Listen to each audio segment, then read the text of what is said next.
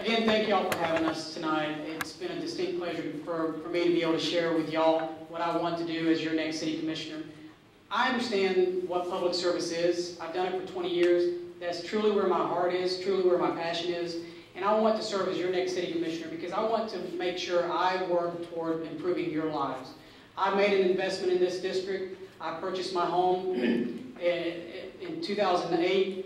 I immediately ran for my board of directors because I wanted to be involved in my community there. I was elected and I currently serve as the president where I've served for the past 3 years. So I've been involved in my community. I've been involved in this great county, and I want to continue that service as your next commissioner. My education is also in public administration, and so I can utilize not only my experience but my education to serve as the best commissioner possible to serve you and make sure that your voices at City Hall are heard. I'm also the only candidate who offers distinct specifics on my website on what I want to do as your next commissioner. Attention YMCA members and guests, the time is now 7:50 and Child Development and Kids Zone will be closing in 10 minutes. The time is 7:50 and Child Development and Kids Zone will be closing in 10 minutes. Thank you. Thank you. Welcome.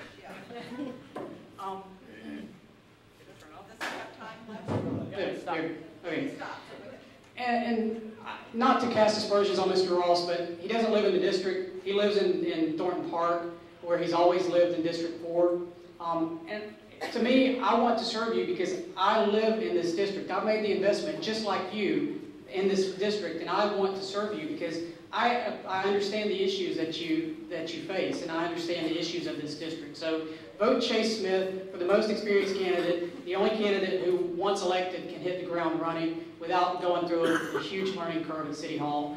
And my website, I hope that you would visit it, voteforchase.com. Thank you very much. Mr. Ross, you have a minute. Walt Disney once wrote, "You can create and dream the most wonderful place in the world, but it takes people to make the dream a reality." Tonight I'm surrounded by people that really care to make a difference, and that's great to me. Just so you know, the redistricting lines 3 blocks away is where I used to live from the old line. So I made this decision before the final decision was made about where that line would be. Let's just get that out of the way. My decision to run for city council rests in living in Orlando for 18 years. 17 of those years I've been involved in community service. I have been out there working with the citizens of Orlando, fighting for seniors, fighting for families, winning 2 Walt Disney World Community Service Awards, and serving on multiple boards to represent children, and I don't have any.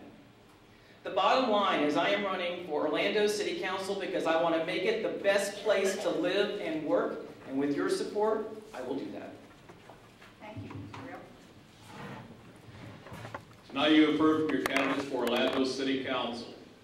We have come here as opponents, but we also came here with the common purpose to do great things for Orlando. Some of you came with your minds already made up on whom you will vote for. Thanks, Mom. Thanks, honey. I have 2. For the others, I hope that I have provided you with sufficient answers so that you understand what I expect to accomplish for you and what my philosophy is as a community representative. You have the right to expect more from your local government. I believe that there is room for improvement in everything that we do. I will always look for new ways to cut the city budget and to hold the line on taxes, and I believe in open government. I'm performance-driven, and you can expect concrete results. I'll give you convenience and value in your local government. As a professor of higher education, I too expect to be graded. I also want you to know that I will not sign a pledge for any self-interest group, no matter how altruistic or generous the cause. The only pledge I will make is the oath of office, where I pledge to bear true faith, loyalty, and allegiance to the citizens of Orlando. You do not work for me, I work for you. It's time for the citizens' voice to be heard, and I'm listening. Thank you, Mr. Grady.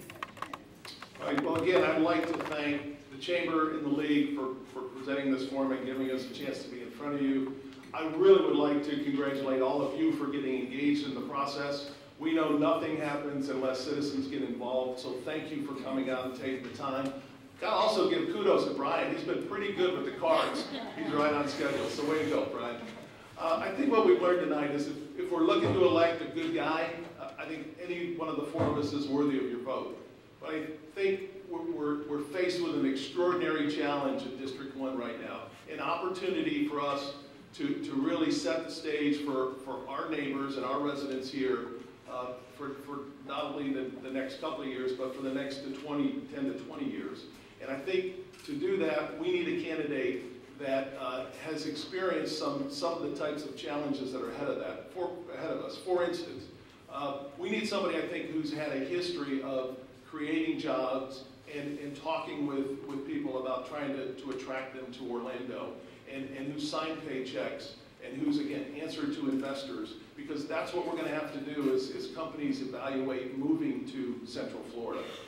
I also think we need to have somebody that lives in this district. We've never had a commissioner, while they've all been very good, we've never had a commissioner in this district that's lived south of Michigan Avenue. Again, all very good, but it's time for us to have local representation who will go to listen to the voice of the folks, and then go to City Hall and be our representative. And somebody that lives right here in this district, I think I'm qualified for that. So I would ask if you've heard anything tonight that would cause you to vote. I would love your vote. I appreciate you talking to 5 of your friends and sharing that, because April 3rd is right around the corner. Thank you.